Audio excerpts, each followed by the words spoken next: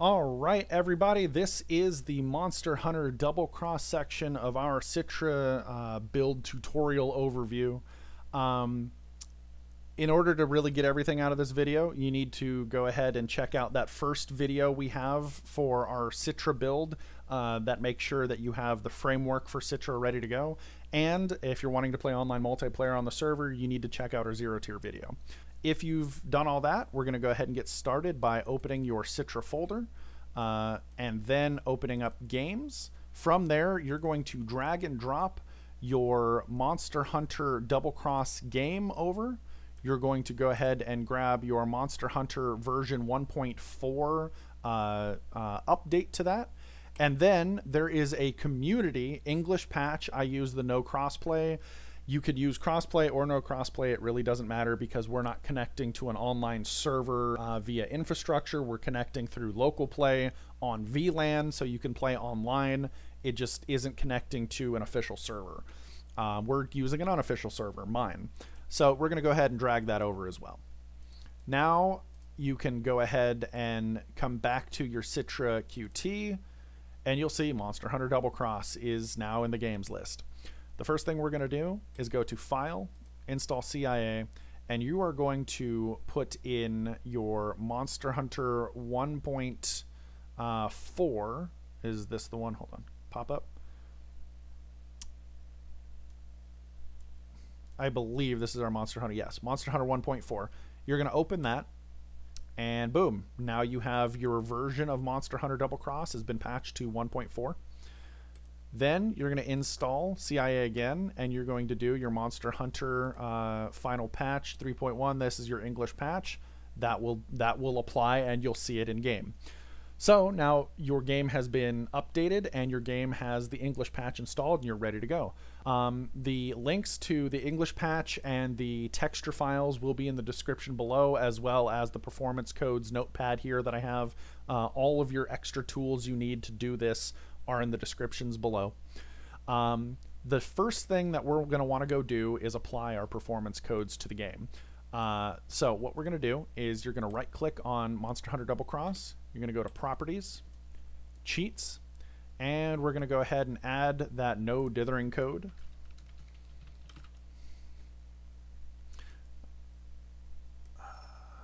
Copy and into code. We're going to hit save and check. Then you're going to grab your remove bloom.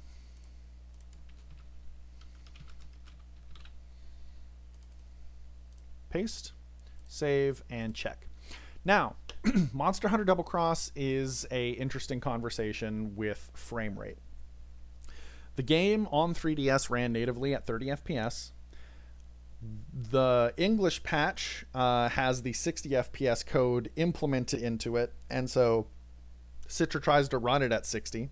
But even without that, if you take the non-patched version of the game, apply the 60 FPS code, you'll find that Monster Hunter Double Cross stutters a lot at 60 FPS. It's a very similar issue that you have in Monster Hunter 3 Ultimate. There is a lot of internal game stutter, and it seems to be on the emulation side of things. However, unlike Monster Hunter 3 Ultimate, where the game animations are tied to the internal frame rate, Monster Hunter Double Cross is not tied to the internal frame rate for its game mechanics. So you can have variable frame rates for whatever you want to put in here, and it seems to be anything under 52 FPS works very well without stuttering.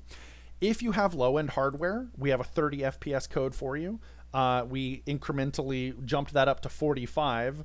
However, we also have a 50 FPS code, which seems to be the highest frame rate I've been able to apply, and it have no stuttering on my system. I've had a couple of anecdotes from other users on the server that have said their 60 FPS works well. I've also had many others tell me that their 60 FPS stutters. So my recommendation is a 50 FPS if you have the hardware for it, which is what I'm going to apply here for my machine. So 50 FPS. However, we do provide 30 and 45 FPS for anyone who doesn't have high-end hardware. So we're going to go ahead and enable that. I almost forgot. And then before we get into game, I'm going to go to configure. I'm going to go to graphics. For most low-end hardware, native to 3 times 720p is going to be your range.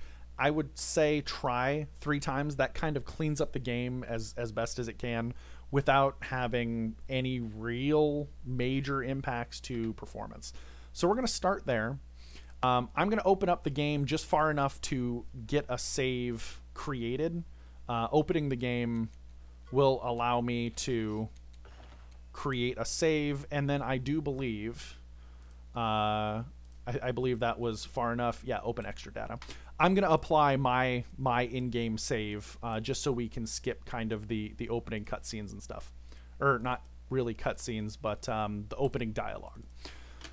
So let's get into game and check out how things look.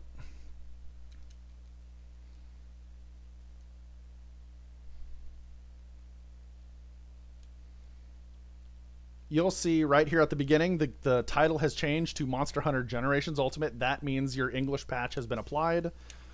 I'm going to go ahead and hit continue with my character.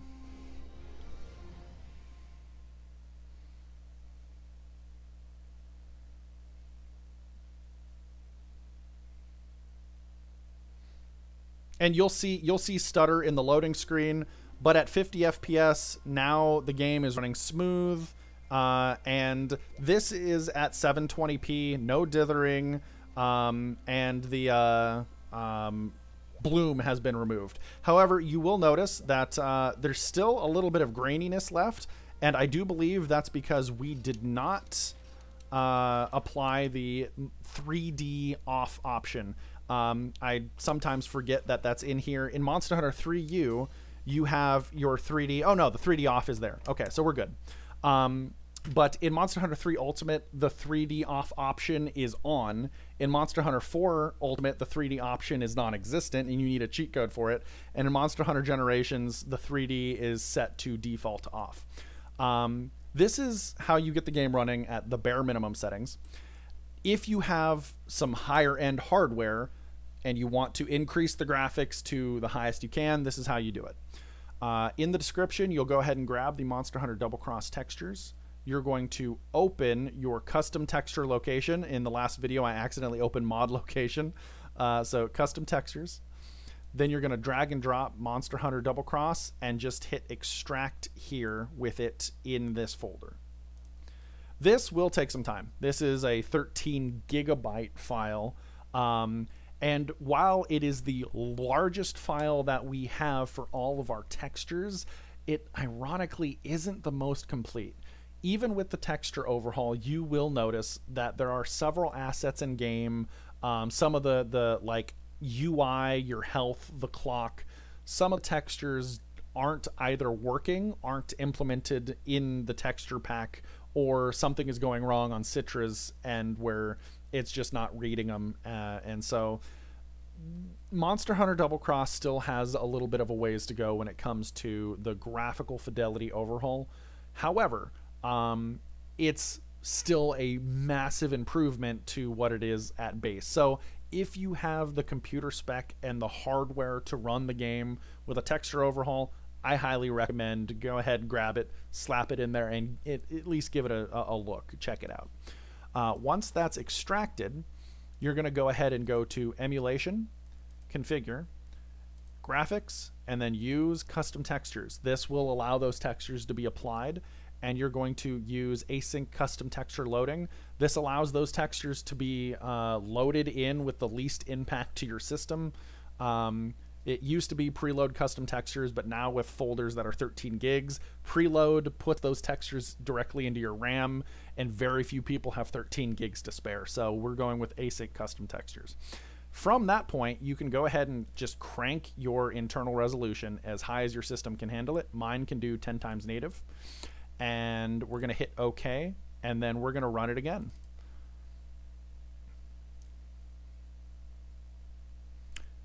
Startup for Monster Hunter Double Cross, you'll notice sometimes it lags a little bit right there. That's totally normal.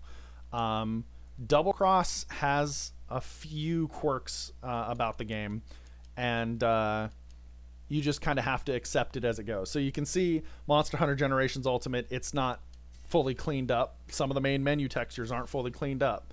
However, my character is super crisp now. It's a little bit of a mixed bag.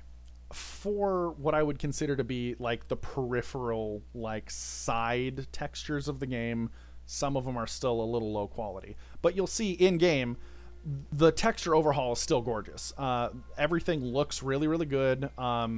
They even had pretty good attention to the detail out in the distance. Like they overhauled the look of some of these like cliffs and icebergs and stuff. Everything looks overall very good. And with the 50 FPS patch, you're not getting any of the in-game stutter that you would with the 60.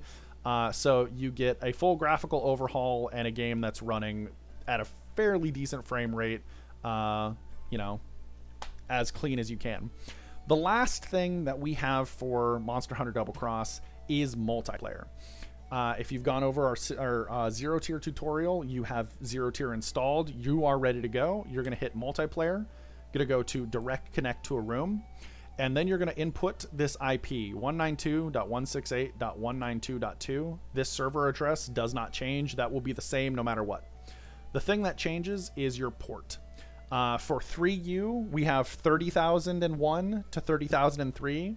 For 4U, we have 40K, and then for Double Cross, we have 50K.